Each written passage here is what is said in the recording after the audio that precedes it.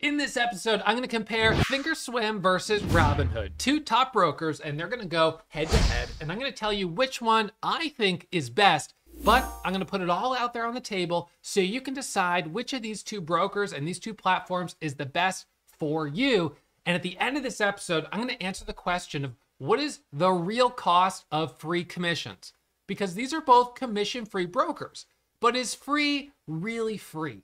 All right, so let's set the stage here. ThinkorSwim was founded in 1999. Robinhood was founded in 2013. Both these platforms have been around for a long time.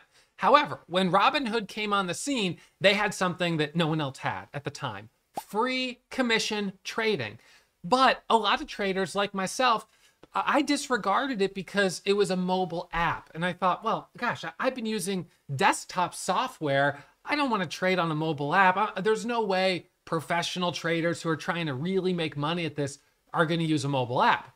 But as you know, Robinhood started to gain some traction and in fact began taking away market share from ThinkorSwim, E-Trade, Fidelity, Interactive Brokers, and some of the others. So much so that in, let's see, it was 2019, Charles Schwab did something crazy. No one saw this coming. Charles Schwab announced free commissions at Charles Schwab. And within a month, I'm not kidding, within a month, Ameritrade, ThinkorSwim, E-Trade, Interactive Brokers, they all did commission free. They were like, if you're going to do it, we all have to do it. We have to compete. And suddenly the playing field changed. And this was a real problem for Robinhood, because all of a sudden, you know, Robinhood, people were able to kind of say, well, it's a mobile app and it's not as good as these other platforms, but at least it's free commission. Okay, so now today, with all of these other platforms also offering free commission, is Robinhood, do they really have a viable business model? Is there a good value proposition for you as an aspiring trader or an investor? Well, let's start comparing the features. We're just going to go straight down the line. We're going to begin at the top with the features related just to the platform as a whole. The minimum account size for both of these brokers is 0. You can set up an account today. You could put a penny in, $1 in. You don't have to even fund the account right away. You can open an account with no deposit, which allows you to get in, look at the platform, and start getting comfortable. So minimum account size for both of them is 0. Level playing field. They're the same. The PDT rule. Both of them enforce the PDT rule. They're United States broker-dealers. They both will tell you that if you want a day trade, which is more than 3 trades, more than 3 trades in a 5-day period, or 4 trades in a 5-day period. If you take the 4th, you're a day trader. You've got to maintain a minimum of 25,000. If you're interested in brokers that do not enforce the PDT rule, I'll have some links down below in the description and you guys can check those out. But PDT rule, they both enforce it, so they're the same. Price improvement. Now, this is interesting because both of these brokers participate in payment for order flow. They are selling your order flow to institutions who then fill the orders, and they pay the broker for basically buying your order flow. So they make a profit off of you, off of us. We are the commodity. Remember, anytime something is free, we're the commodity. But in this relationship, we as the traders get price improvement. And Robinhood here actually beats. The price improvement for the last quarter was $1.28 for every 100 shares traded, while the price improvement at ThinkorSwim was $1.15. So Robinhood here in this category beats out ThinkorSwim marginally, but not significantly. It's not incredibly substantial, but it is marginally better. As we already discussed, commissions for stock, free. Both of them are free. Same level playing field here. Commission for options. Robinhood is free. ThinkorSwim charges 65 cents per contract. So if you are an options trader, Robinhood is going to be the preferred platform, although ThinkorSwim does have really good option analytics and their platform is easier to navigate for options traders, especially if you're doing complex options like spreads. Well, that's a little tricky. So, you know, again, if you really want free, Robinhood is the place to go if you're trading options. Similarly, both brokers offer leverage, so no difference in that category. And the next is crypto. Robinhood offers crypto trading. ThinkorSwim does not. So if you're interested in trading crypto, again, Robinhood now wins, ThinkorSwim falls short. So does ThinkorSwim excel in any of these categories? So far, we're leaning slightly to Robinhood. All right, what about extended hours? Extended hours is the same, 7 a.m. to 8 p.m., which means you can't trade from 4 a.m. to 7 a.m. That's a little bit disappointing because there are some opportunities in that early morning pre-market session, but both platforms are the same in that regard, so 7 a.m. to 8 p.m. What about retirement accounts? Well, it's a tie. They both allow you to trade in either traditional or Roth IRAs. OTC stocks? Okay, finally a win for ThinkorSwim. ThinkorSwim allows OTC trading. All right, well, Robinhood doesn't, but honestly, not that many people are really trading OTC stocks these days. Those are penny stocks, really, really cheap penny stocks.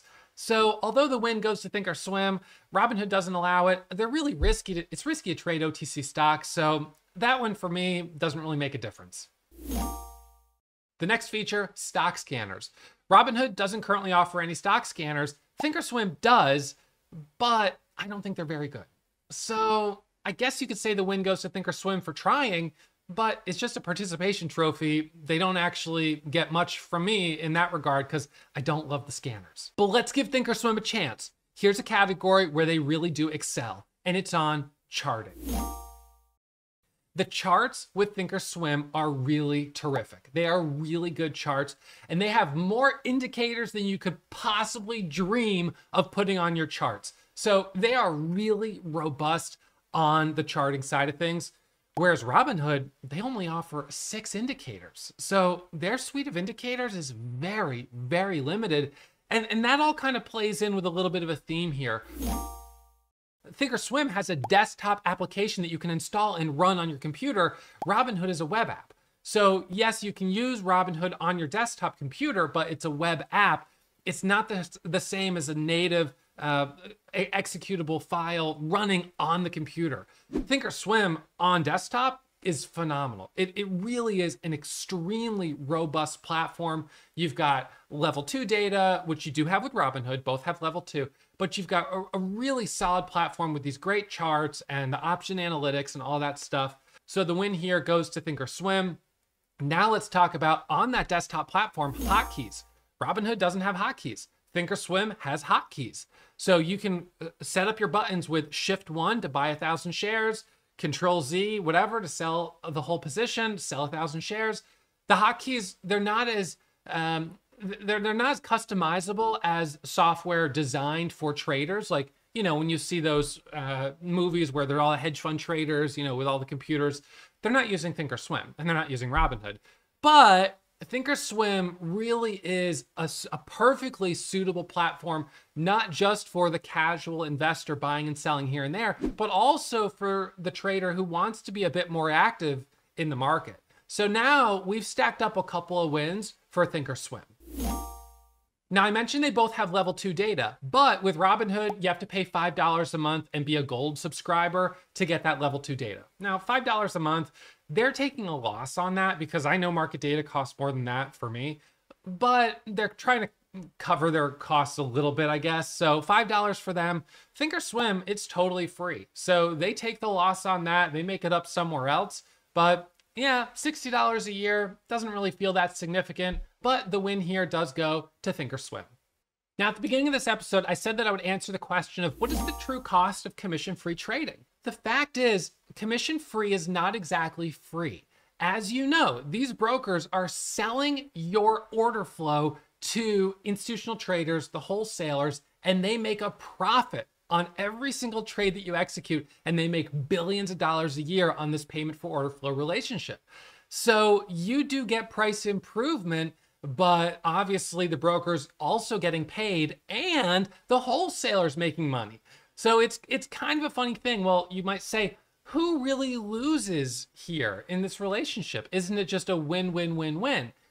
Well, something that's kind of interesting, who loses really are the exchanges, because the exchanges have different pricing requirements. They price stocks in minimum increments of 1 penny, and institutional traders can split pennies. So, you know, a penny on 10,000 shares is $100.